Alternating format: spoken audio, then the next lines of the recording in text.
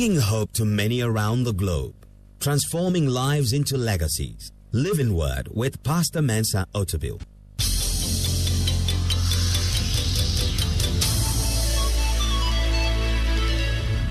And now, today's word. I'm doing Words of Our Salvation, part number 8. Today, we have so far looked at the terms born again, redemption, new creation, justification, sanctification, atonement, righteousness. And today we'll look at the word adoption. Adoption. So this is part number 8 of Words of Our Salvation, subtitle Adoption. It's a very powerful word related to our salvation, and it explains how we became children of God. As believers, we call ourselves sons and daughters of God. We say we are children of God. In what sense are we children of God? How did we manage to become children of God? And that is what adoption explains for us. We are children of God by adoption. So let me explain the term adoption as it is used in the New Testament. Adoption is the divine work by which God receives born-again believers as his sons and daughters. It is the divine work by which God receives born-again believers as his sons and daughters. It is part of the work of salvation, and it occurs as we get saved and as we are redeemed and justified.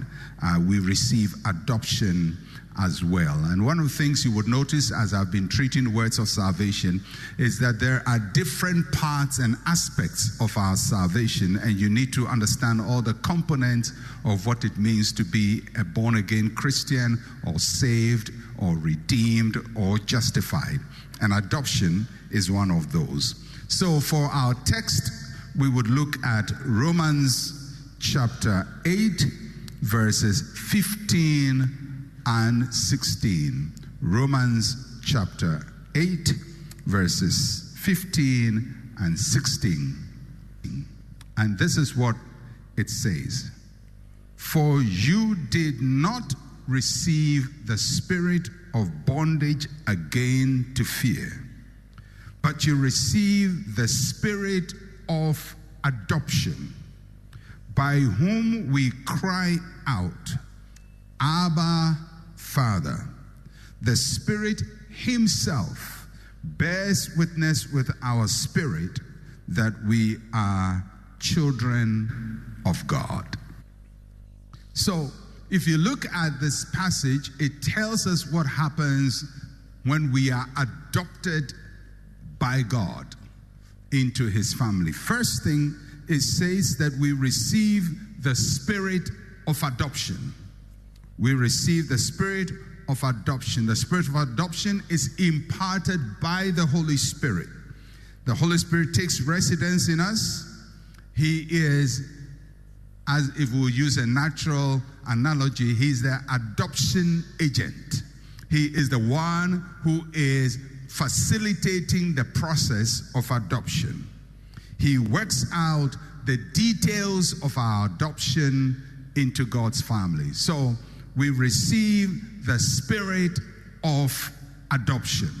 That is the first thing the passage says. Then it says also that when we receive the spirit of adoption, we are able to say, Abba, Father. Why?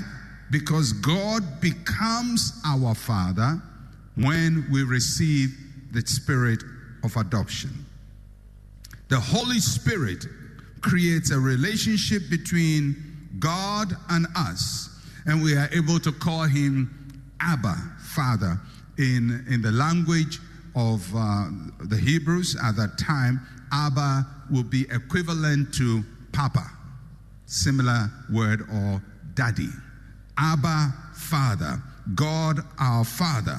He gives us the right words with which we call God. Yes, He is the Creator, He is the Almighty, He is the great I am, but He is also our Father.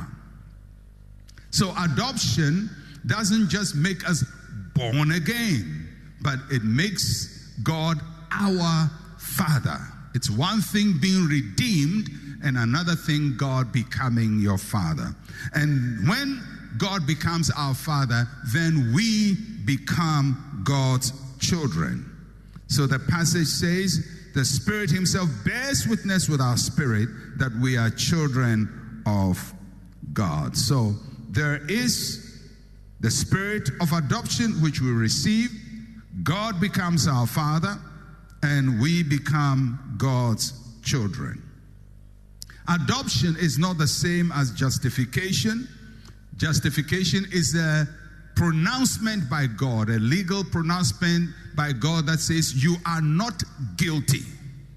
But not guilty does not mean that you are a child of God. It simply means you are not a guilty person. It's similar to, if I would use a natural analogy, you go to court, you have a case at the court, and the case is adjudicated, and the judge says, you are not guilty. He frees you. It doesn't mean you become the judge's child. It just means that by the rules of the court, you are not guilty. So you can walk away free, not guilty, but you have no relationship with the judge. But in our case, not only did God say we are not guilty, He went ahead to adopt the not guilty ones as His children. I hope you see the difference. So there's one thing being justified by grace, and another thing being adopted by God as His child. So, John chapter 1, verse 12 and 13 talks a bit about the ministry of Jesus Christ and how He makes us children of God. John chapter 1, verses 12 and 13. But as many as received Him, to them He gave the right to become children of God, to those who believe in His name, who were born not of blood, nor of the will of the flesh, nor of the will of man, but of God. But as many as received Him, to them He gave the right to become the children of God. Christ authorized our adoption. He gives the right for us to be adopted by God. We don't become children of God by our own authority. We don't become children of God by our own will. You don't just decide, I will be a child of God. You have to be given the right. You have to be given the authorization. Now, when you read the Old King James Version, it would say that as many as believed in Him, to them He gave the power to become the children of God. But when I read in the New King James, it says to them He gave the right to become the children of God. Is there a difference between the power and right? Yes, there is some difference. In the Greek language, power is normally denoted by the word dunamis. Dunamis. It means you have the power to do something. It's executive power. But the word used here that is translated as right is exousia. That means that somebody has authorized you. Somebody has given you the permission to do something. So we don't just have the power to become children of God. We are permitted to be children of God. So that means you can't go about saying, from today, I'll be a child of God. No, He permits us to become children of God. He gives us the right. He gives us the authorization to become the children of God. So our adoption is authorized by Christ Jesus. Without Him authorizing it, we will not be adopted by the Father. And the reason is because He is the Son, and He is the only begotten Son. So if somebody else must become a child of God, the only begotten must permit it to be so. He must authorize it. So as many as believed in him, to them he gave the authorization, the right to become children of God. And how did he do it? He did it first by freeing us from sin. He freed us from sin. Sin made us unacceptable before God. Sin brought us into bondage and took sin out of the way, took us out of the domain of Satan, delivered us from the bondage of sin, and washed away all our sins. So that's the first thing Christ did. It's adoption day. The child has to be adopted. It's almost like going to the orphanage. It's adoption day. And there is a parent who is coming to adopt. But somebody must prepare the child in the orphanage to meet this prospective parent. And what does the person do? The person goes to the child to be adopted and say, hey, listen, somebody is going to adopt you today. And you have to be your best. So he gives him a bath. He washes him, cleanses him, and makes sure that the person is suitable. That's what Jesus Christ did. The Father wanted to adopt us, but Jesus came and he says, in your state, you don't look good. For the man who needs to adopt you, I need to clean you up, and he cleans us up by the shedding of his blood to wash away our sins. Not only that, he presented us to the Father. He made us presentable. And how did he make us presentable? He put his own garment of righteousness on us, so that when we stand before the Father, we will be presentable and acceptable to him. He washed us and presented us by clothing us in his righteousness. So those are the first two steps. He freed us from sin, washed away our sins, presented us to the Father, put his righteous garment on us, and then number 3, he shared his sonship with us. He shared his sonship with us. He said to the Father, I am your son, and I authorize for these ones also to become your children.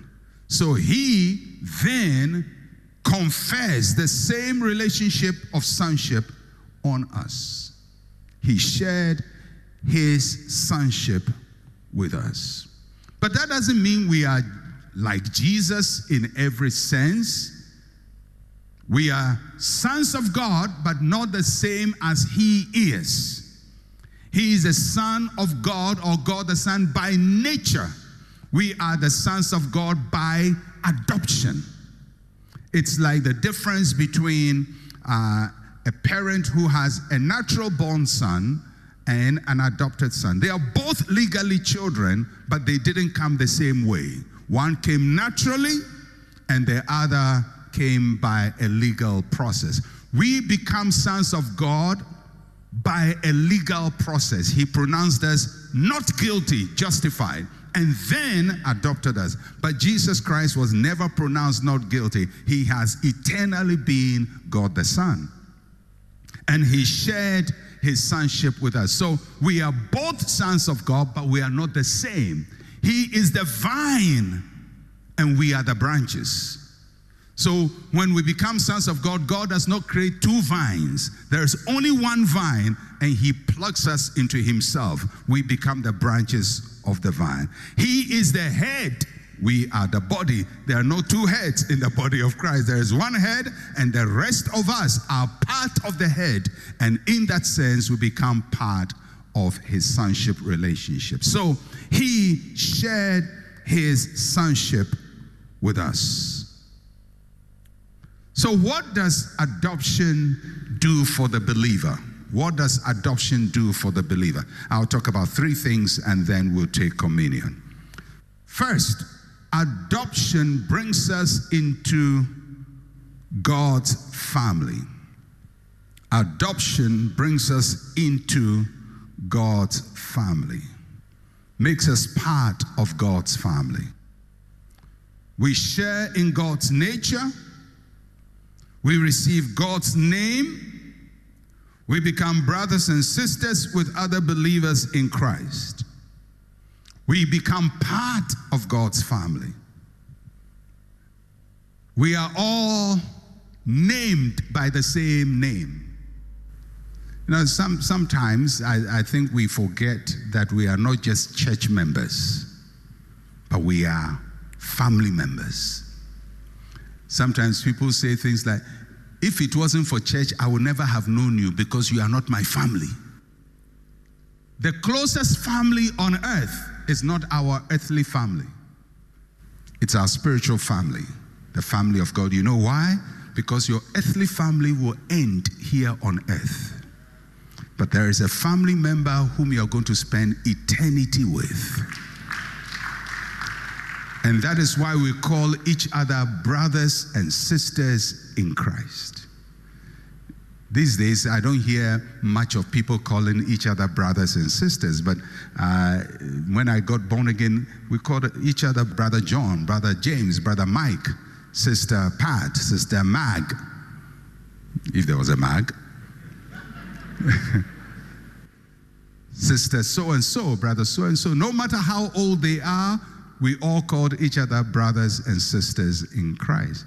And I think it's good for us to recognize that in the body of Christ, we are not just people who attend church at ICGC Christ Temple, but we are people who have been brought together by God and are part of his family. We have one faith, one Lord, one Spirit. We are members of the body of Christ. Adoption brings us into God's family. Without adoption, we would have been people who were saved but do not belong to each other. Born again, but born again on our own. Justified on our own. But adoption says your justification, your salvation now is connected to something. You are now in a family. We are in God's family. So adoption makes us a part of God's family. Secondly, adoption gives us access to God's presence. We don't just come to the family, but we have access to the Father. It's one thing being in a family, and another thing having access to the Father or the head of the family, that you can spend time with him and talk with him, and he will receive you.